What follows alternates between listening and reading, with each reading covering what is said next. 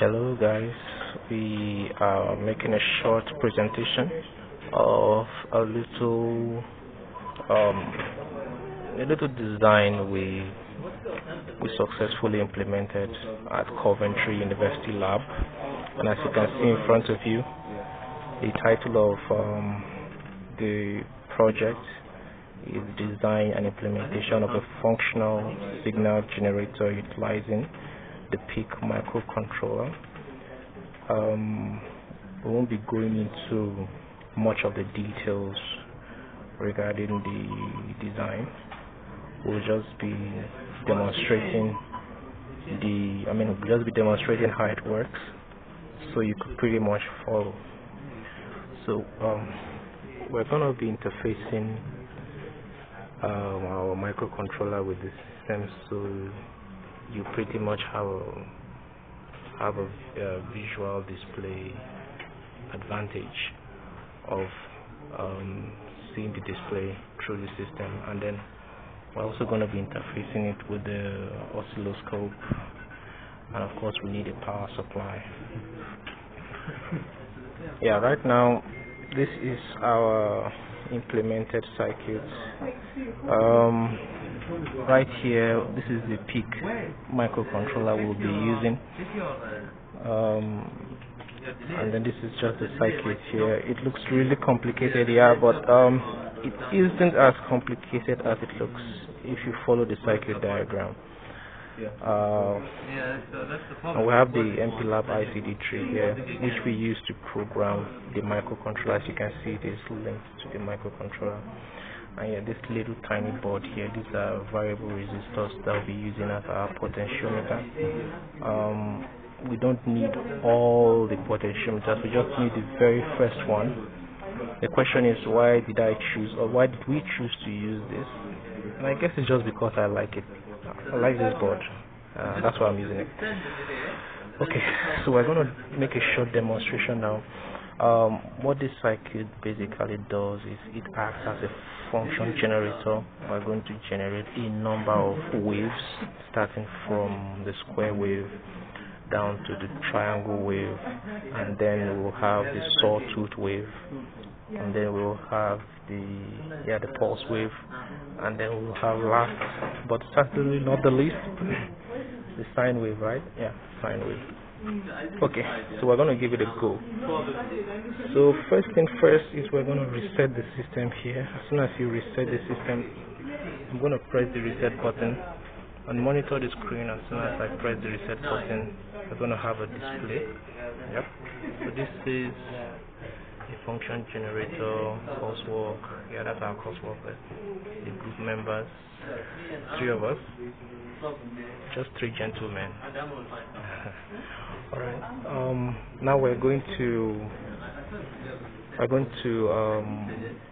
let's see if we can generate the very first wave. So my partner over here is going to put on the very first switch. As soon as he puts on the very first switch, we have a display here. They say select the frequency, press 1 if you want 15 gigahertz or 15.6 hertz, press 2 for 31.6 hertz, and press 3 for 62.1 hertz. Okay, I'm just gonna press 1.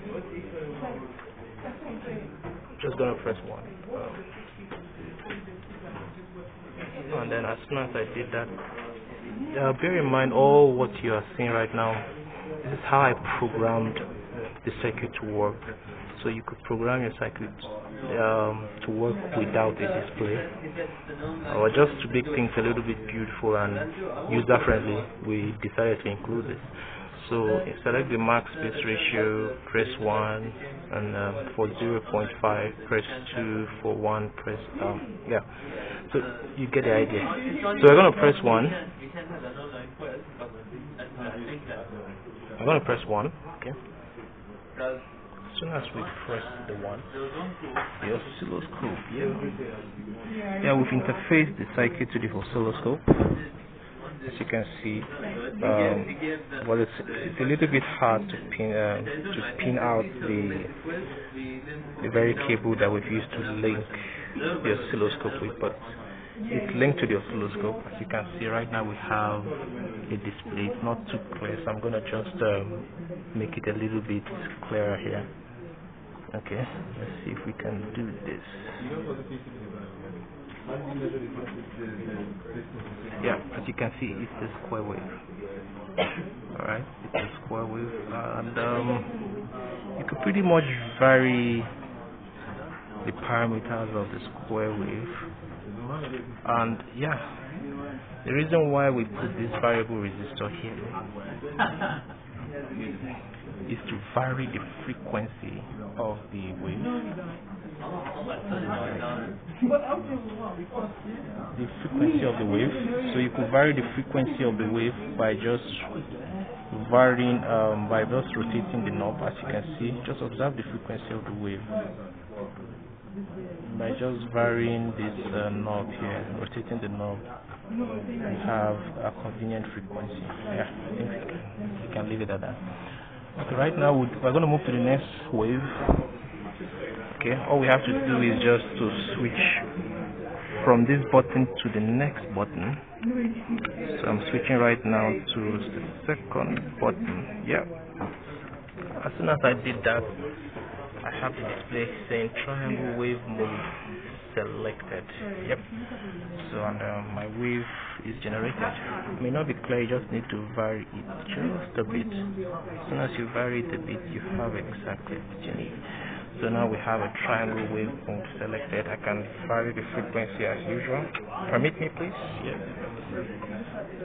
I'm going to vary the frequency. It's going to be a little bit faster than this. As you can see, frequencies. Yep. So that's a triangle wave. We're going to move to the next wave now without any waste of time. Switching from this to the next mode, and as soon as you do this, you saw wave mode selected. Yep. So we have our saw wave mode. It's generating automatically. Now I'm going to see if I can vary this to make it a little bit clearer. Yeah, that's our saw wave mode, or sawtooth wave mode. It's a beautiful display. Now we're going to move to the next, second to the last, which is the pulse mode. As soon as you select that, it says here your pulse mode is selected, pulse wave mode selected, and as you can see what we have here, the wave looks like a pulse or series of pulses.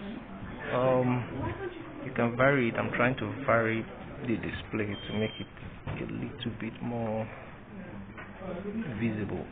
Okay, so we have something like this. You can vary the frequency as much as you like.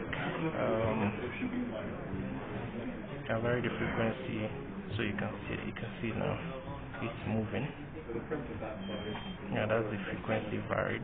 Now we're going to move to the last wave, which is the sine wave, and it's my favorite because it was hard. It was hard to implement. So yes, we have the sine wave mode selected display right there, and then yeah, our oscilloscope is giving us what we need. You just need to adjust it a bit. As soon as you adjust it a bit, you have the wave mode. Yeah, so this is our sine wave. I'm going to see if I can adjust it a bit, make it a little bit visible, maybe make it a bit faster so that it runs through. Yep, as you can see, it's faster. It's moving faster. I could increase the display so you could. Yeah. So we pretty much have a sine wave generated. Yeah. So that's pretty much the long and short of our demonstration. Hope you liked it. These are the details of the students who have successfully implemented this. Yeah. So thanks for watching. Yeah.